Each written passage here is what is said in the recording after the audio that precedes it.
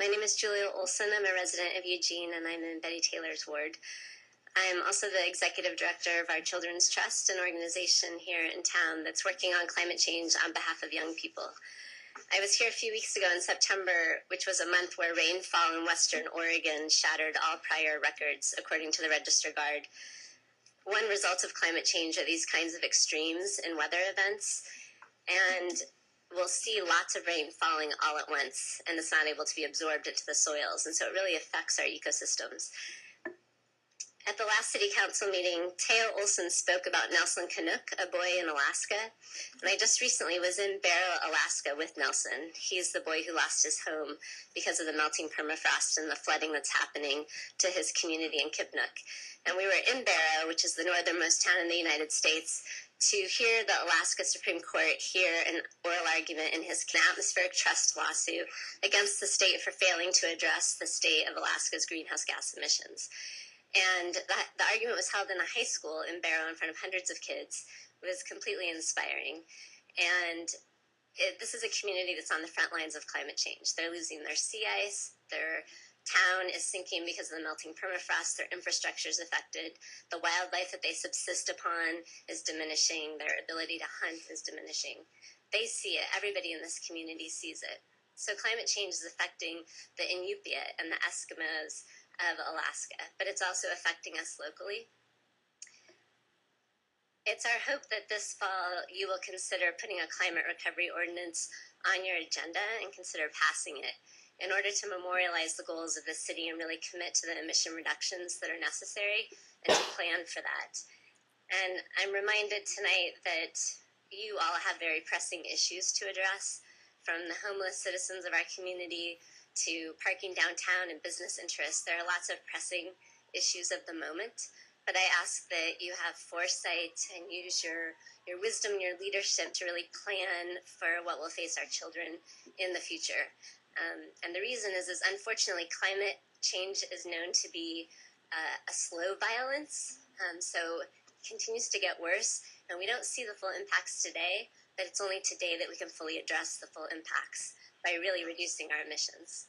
So thank you. Next up is Teo Olson, followed by, looks like Ima.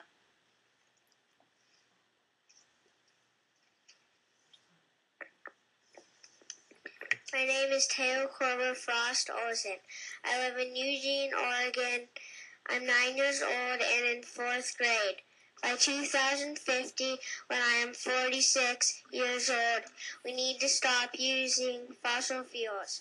We need to bike, drive less, unless we use electric cars. I want Eugene to have a bike sharing system like other cities have. The city should have bigger bike lanes. Climate change leads to drought and more fires and flooding. My grandma and great-grandma almost lost their homes because of the fires in Colorado, and flooding has hurt their cities. Please act on climate change. Thank you. Ima is next, followed by Kira Gunther.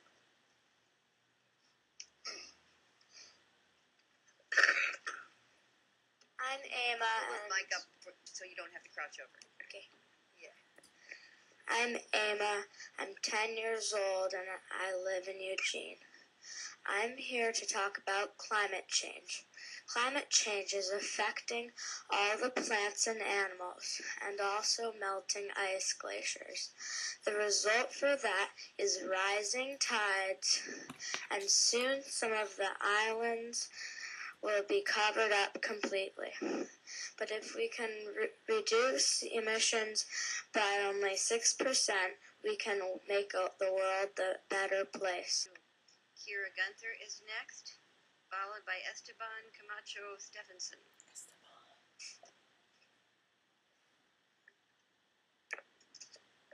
Good evening. I'm Kira Gunther, and I live here in Eugene. I am an environmental studies major at LCC, and in the last few months I have had the opportunity to work with a wonderful and inspiring group of young people to address the consequences of climate change. And during my younger years, I was haunted by the talk of climate change and the destruction of our natural environment. Growing up in the Midwest, I was out hope and or direction for a sustainable future, and I felt as though I was the only one that recognized the need for immediate action. Now, here in Eugene, I am empowered by this progressive city and inspiring youth, and we ask you, City Council, to join us in considering an ordinance that we're proposing in coming months that would legally commit Eugene to emission reductions and initiatives that would transition this beautiful city off of fossil fuels. I have only been here 4 months, and the people in this city have completely changed my world. Please continue to inspire me, the youth, and the rest of the country by taking a strong stand against climate change. Thank you. Esteban Camacho Stephenson is next, followed by Elizabeth Brown.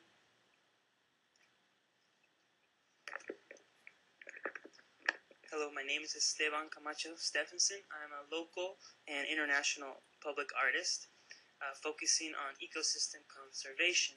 I'm working with the organization Our Children's Trust by leading this group of children, their parents, and friends in creating a public mural painting. The images will be created for the Eugene community. The mural will be located on a main street, hopefully Willamette Street, so that our message is visible to a wider audience of people. The mural will show both local, environmental, legal achievements and challenges. The painting will depict children interacting with our natural environment and symbols of hope. I recently worked on a mural in Costa Rica for a building owned by Partners of America.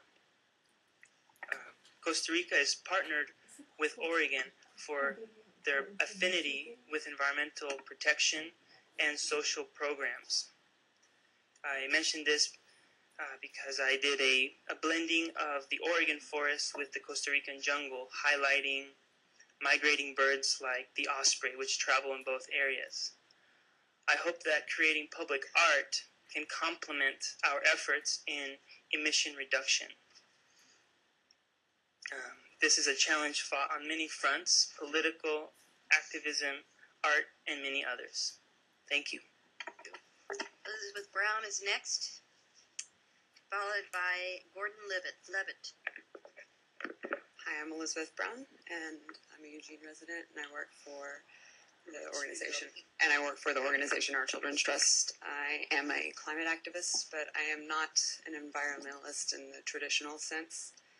I've come to this issue of climate change from a human rights and social justice perspective. In 2005, I volunteered at the evacuee center in Houston after Hurricane Katrina, and I saw the government neglect of the evacuees and the injustices that followed Hurricane Katrina as a microcosm of global climate change and the injustices of climate change. And climate-related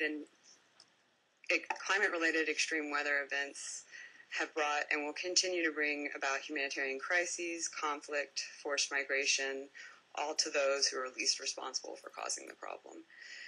And over the past 2 years, I've had an amazing opportunity to work with these incredible young people through Our Children's Trust and some of the top climate scientists around the world. And I've come to realize that this is an intergenerational justice issue as well. And climate change will have extremely adverse impacts on the poor, disenfranchised, the young, the elderly. But it's also going to have economic impacts that affect businesses and the affluent. And so in 2012, the federal government spent more on dealing with the impacts of climate disruption than they did on transportation and education. And paying for climate disruption was one of the largest non-defense discretionary budget items in 2012. And I applaud the efforts that this council has taken on climate change so far. And even though I know that you don't have the authority or budget of the federal government, all governments have an obligation to protect crucial natural resources on behalf of their citizens. And I respectfully request that you put our proposed climate recovery ordinance on the agenda for 2 of your meetings this fall. Thank you. Up next is Gordon Levitt, followed by James Beeson.